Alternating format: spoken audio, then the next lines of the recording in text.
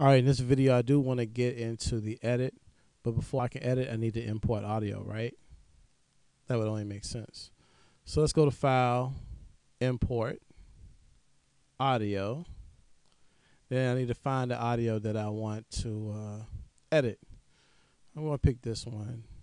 Now, most of the Cakewalk products are going to give you at least most of these options. Click Open to import it. Cancel to not import it. Of course, Help will give you a little information about the importing of audio, and then Play. Play will play the audio. All right. Now, the bit depth. Basically, it means you can choose between 16. Most Cakewalk products that are like Cakewalk LE and your Music Creator and your smaller packages are only going to give you 16 and 24-bit options. Go ahead and just import it 16-bit. It's just, unless you trying to do a professional, recording, just starting out, I would suggest is using the 16-bit. It takes less space in your hard drive. Just use it. But of course, if you have Sonar 7 and your later, your newer Sonars, they give you all the way up to 64-bit. So it's like 16, 24, 32, 64. So you have a lot of choices, but the higher the bit, the more hard drive space it takes. You see here it says copy audio to project file. Remember on the other video when I was showing how you can name the project before you actually open it, and it automatically give you an audio file? Well, when you import stuff, if this is checked, it will automatically put audio into that file. I uncheck it. And then this is import as mono. Import as mono just means in the stereo track you have a left and a right on the audio file. So let's say I'm gonna import a stereo. Okay, if you notice, there's two different waveforms, right? But it's all on one track. You can play it left or right. Now, when I import it as a mono,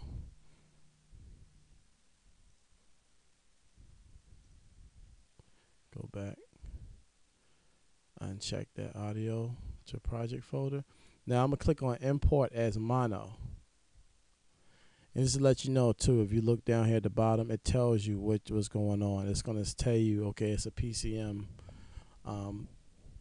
formatted wave. It is at 44,100 hertz, 16-bit stereo. It's gonna tell you the full length or how many seconds is the file. So it gives you a little bit of information about your audio right here. And this kind of give you an option what part of the sound card you want to use, or which sound cards you want to use to preview the sound. You just leave that alone. But if you import as mono, hit open, it'll give you two tracks. One track is left, the other track is right. It's just like the stereo track. It's the same thing, except they have separated into two different tracks. If you notice that each track have one big waveform instead of having two smaller ones. See how like my meters, only one side of the meter went up just because it's separated into two monos.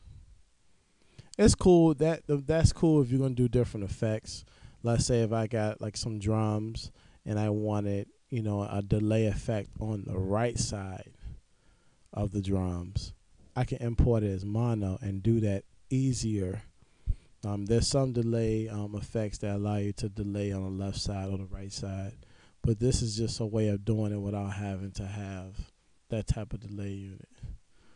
But that's the only difference between the mono and the stereo. Stereo is all on one track, which that's what you're going to use most of the time. There's some things you may use the two mono tracks, but 9 times out of 10 you're just using the stereo track. All right, so going to import audio, bring that back. All right. So we have our audio track. Let's go to edit. Let's check our export real quick before we go to edit. We go to export audio. So let's say I did everything that I wanted to do to the audio track, and now I want to save it. It's just the audio track. I'll export the audio. I can name it, and the different options that you have when you're exporting. In general, you will leave it alone. The only thing I would change on this is change it from 32-bit to 16-bit. Turn filtering off to none.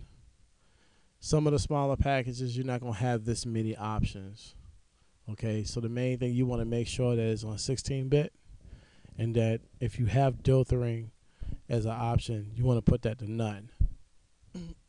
And that's it. You just name it and hit export. All right, so we're finally going to get to editor.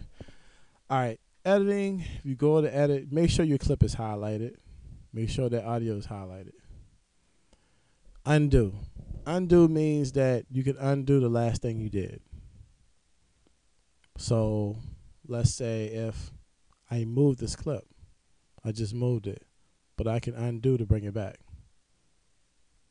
So let's say I move it once, then I move it again. I can undo 2 times. Undo, undo. So basically, it just takes you back to the steps that you've done before.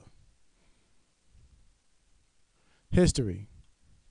History, if you click on history, it'll show you all the things you've done.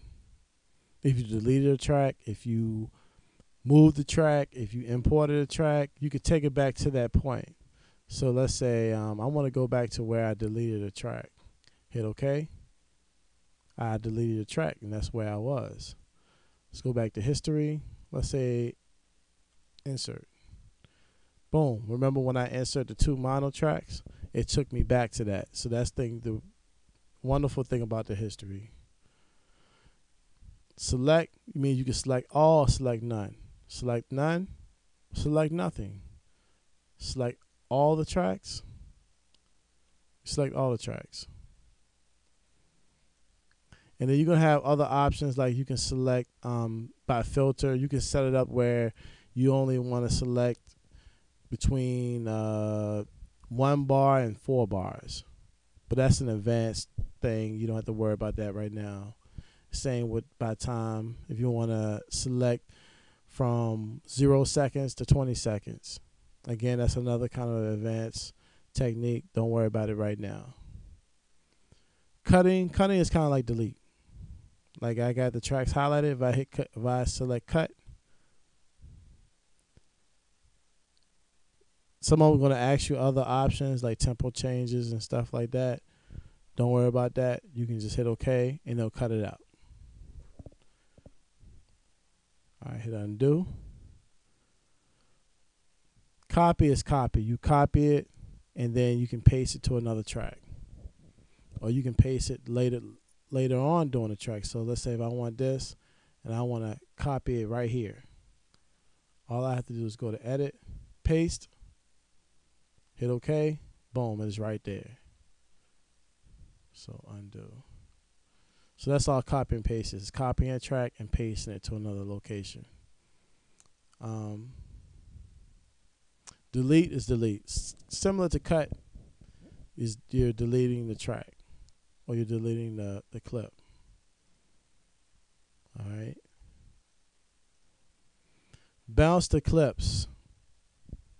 Bounce to clips is basically if you have 2 different clips, you can make it to 1 clip. But I'm going to show you that in the next video because I'm running out of time.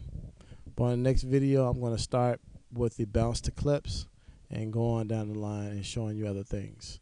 All right, like I said, make sure you check me out free, biggrimebeats.com. I'm going to have other tutorial videos on there for you to watch, and hopefully you learn something. I got sounds and I also have beats on there, of course. All right, so next video, bounce to clips is where I'm going to start off at. Peace.